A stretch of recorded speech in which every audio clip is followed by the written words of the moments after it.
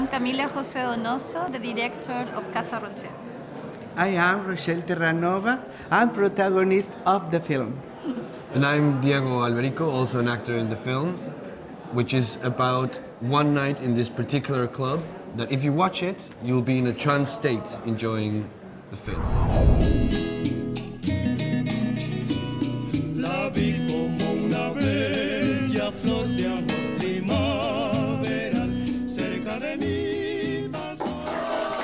Chicas, tenemos que practicarlo. Hagan una fila. Esto. Poco a poco el pie se irá acostumbrando. Además recuerden que deben de medir su pie para que sepan exactamente su número. Ok, vamos a volverlo a hacer, pero ahora tómense el papel. Sientan la actitud. Realmente siéntanse reinas, hagámoslo. Ya están guapas en tacones como querían. Pero te vuelvo a repetir. Tú no eres gay. Sigues siendo heterosexual. Simplemente descubriste que habemos otro tipo de mujeres. Porque nosotras también somos mujeres. ¿Y vienes seguido? Muy contadas veces. De hecho, a mí me gusta venir porque soy bisexual. Yo hetero. Entonces, ¿qué carambas haces aquí, pudiendo estar en un table? Bueno, yo aquí lo que veo son mujeres. So guys, welcome to the Berlinale. Nice to have you here. Thank you. Camila, you made a film about an event location in Mexico City where everyone can express who they really are and live their sexuality openly. How did you come up with that idea? Bueno, lo primero decir que la película se realizó por la relación que tengo tanto con Roshell como con el resto de las protagonistas que en la película aparecen. First of all, I'd like to say that this film got made because of the relationship that she has with Roshell and all the ladies that appear in the film. Yo las conocí un año antes de preparar la película. Y eso también significó para mí encontrar, así como lo es para otras personas, también para mí fue una especie de refugio en el que pude, junto con las chicas, pensar las cosas que en la película se ven. So she met all of them like a year ago before filming, and she had like a really close bond with them in the sense of like a refugee to find herself and them as well. Y también lo importante es que durante todo el proceso creativo, que fue más largo que la misma filmación, porque estuve 6 meses desarrollando la investigación y la producción, y el rodaje fueron 6 días, o sea, era mucho más importante el proceso de investigación que, digamos, el rodaje en sí, porque era un rodaje documental muy específico. So, like the whole creative process of pre-production was longer and was like more interesting because of all the investigation that was required. And so actually the filming process was only 6 days, but it was 6 months of research and bonding with the whole project. Okay. So you said you met her before, and where did you meet her? Nos conocimos porque una amiga trans me llevó al club mientras yo estaba presentando otra película que hice acerca de una mujer transexual. So they met because a friend of Camila's, who's also trans, took her to the club because she was at the moment with a film about another trans women. Y ella me llevó al club y yo inmediatamente tuve una conexión con Roshell, una amistad que surge como cualquier amor que nace la primera vez, una conexión. Y yo me fui de México ese año, que fue el 2014, con la idea de hacer la película. So once Camila arrived to the club, she immediately had like a spark and a connection with Roshell. It was like almost as if it's like love at first sight. And then she left, it was in 2014, and she already left with the idea of making a film. Ah, okay, okay. I see. Yeah. And you, Roshell, you actually do have a club in Mexico City. And my question is, how similar is it to that club which we see in the movie? Are there dark rooms as well? Are there cabarets as well? Are there, what is it? Did you shoot it at the same place or?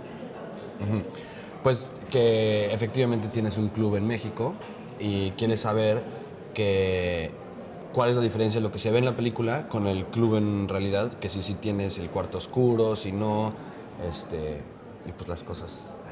Bueno, en la película retrata mucha de la parte que es Club Roshell en esencia. So the film, it actually portrays like the very essence of the actual club. Y que esto nos lleva a tener que es un oasis para la comunidad travesti.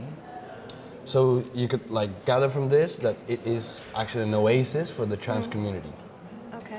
Y entonces la gente puede llegar ahí a disfrutar su sexualidad. And people just can go and enjoy their sexual orientation. Pero también, the picture, la película, tiene de ficción, porque por eso es una película, no es un documental. Okay. And in a sense, the film is a bit fictional because it's not a proper documentary. Pero sí tenemos el espacio para la gente travesti, donde damos cursos, talleres de personalidad, tenemos derechos humanos dentro de nuestro club también.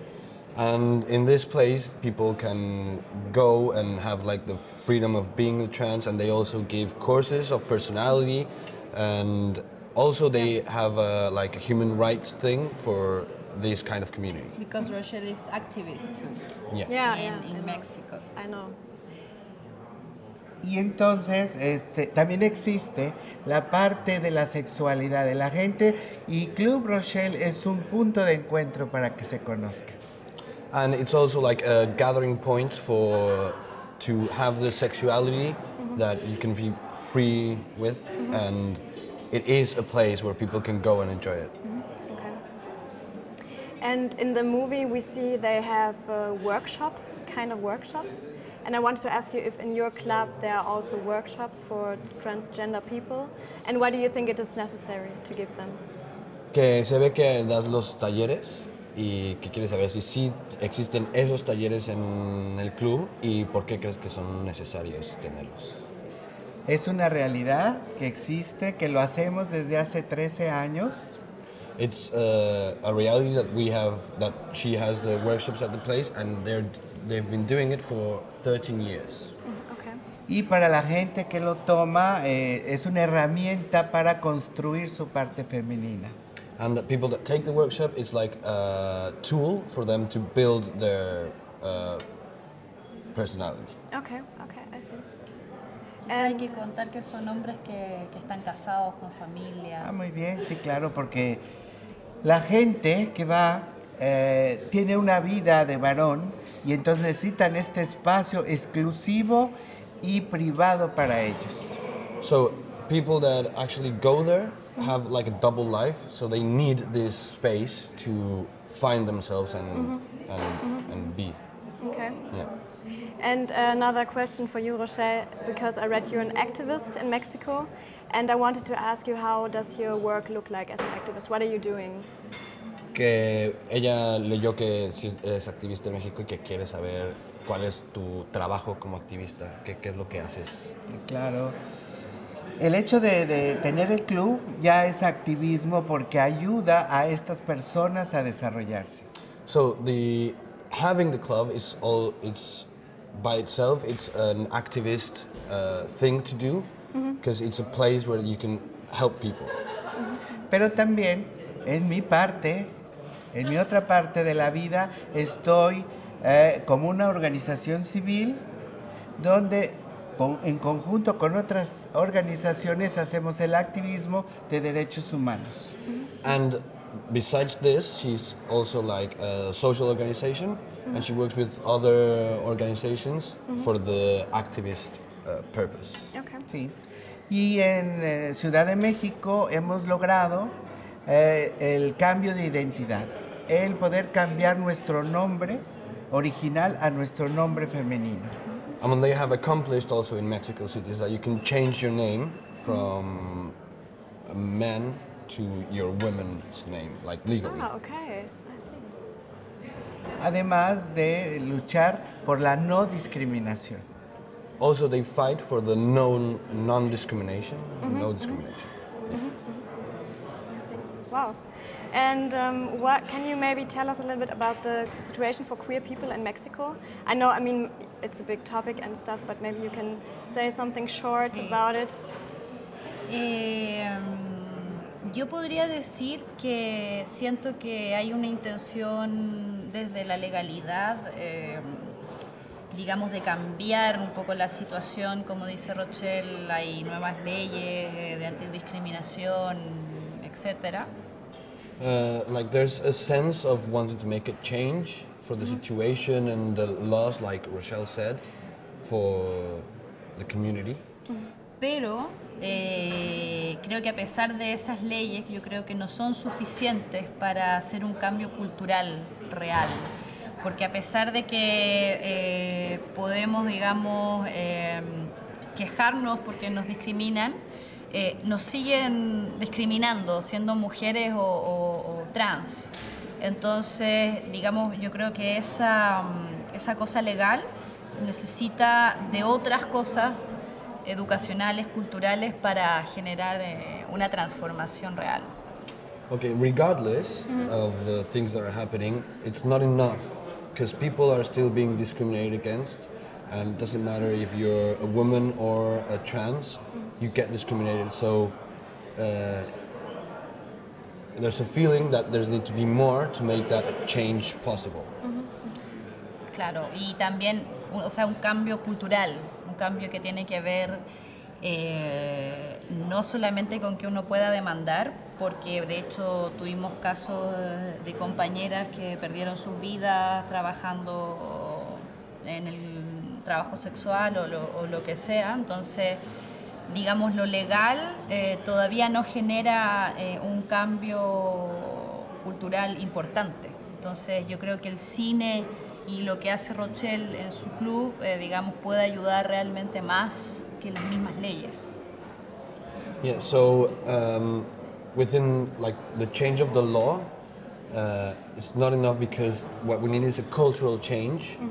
Because there's actually, during the film, like there's been some murders against, just like from hatred, and what we need is a cultural change that can like provide what, Como el trabajo que hace Roshell. like the work that Roshell does. Okay, yeah.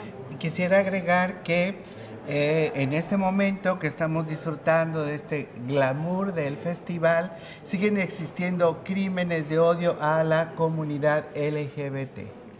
And yet, whilst being here, like enjoying the whole festival, there's been still violent hatred things against the community, and we are here. Like. Yeah. Y por esa razón el Club Roshell es un oasis de resistencia ante ese mundo violento y machista que está alrededor, afuera, digamos.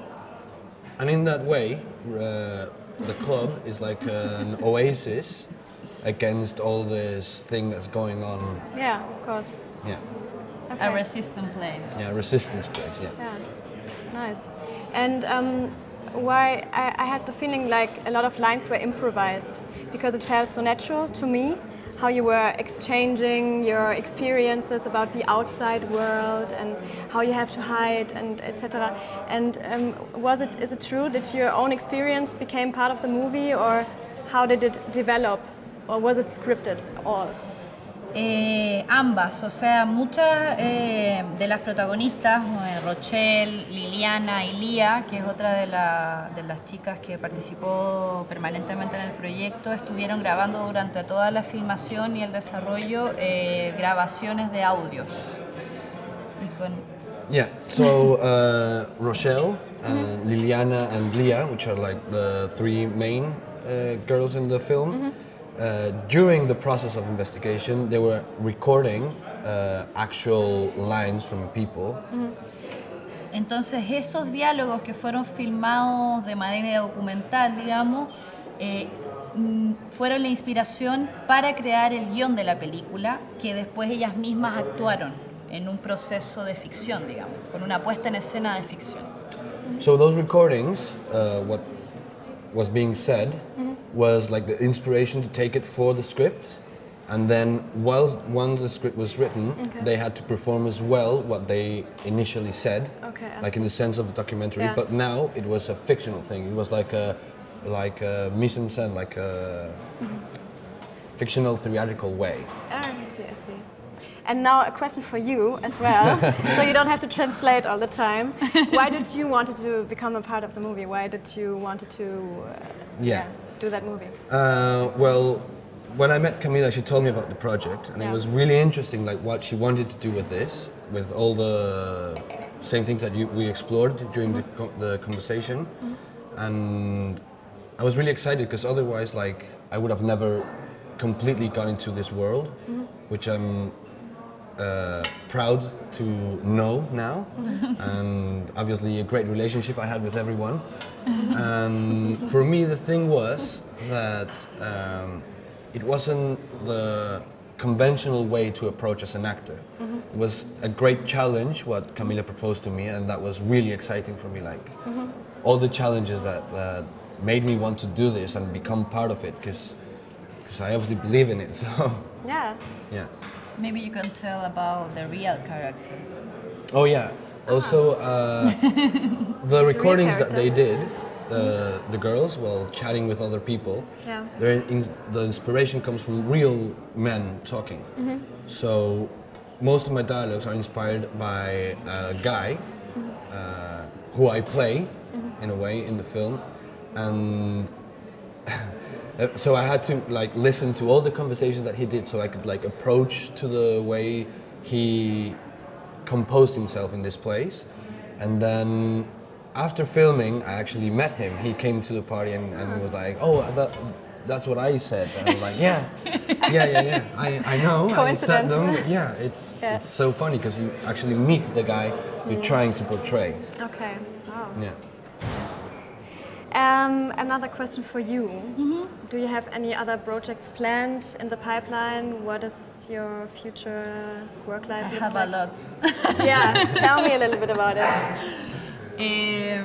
El primero es, estoy terminando una película que llevo trabajando hace 3 años, que se llama Nona, y es acerca, bueno, es una película más personal que la interpreta mi abuela. So I have a lot of projects on the way, but the first one is the one that I've been working on for 3 years, and it's a project that's really close to me, and it's about my grandmother. Sí, y ese es realmente el proyecto que tenemos que terminar este año. Incluso yo estaba desarrollando Nona y viví un poco todo lo que era la burocracia del cine, ¿sabes? Como postular a fondos, esperar. Y también por esa razón hice Club Roshell, porque quería como alejarme de eso y poder realizar algo con mayor libertad sin esperar postular a nada y que fuera una película más austera también. So the idea is to finish this film this year, because whilst doing it she got involved with all the process of filmmaking and asking for money and then applying for some the bureaucracy of cinema. The bureaucracy of cinema to get things done. Yeah. And while she was doing that, that's one of the other reasons that she did Roshell, well, the film, because it's a way to get away from all of that and just to be free to do what you want. Yeah. Well, I wish you good luck with that. Thank you. Have fun at the Berlinale, guys. Thank you for the conversation. It was really interesting. Yeah. Thank you very much. See you around. All right.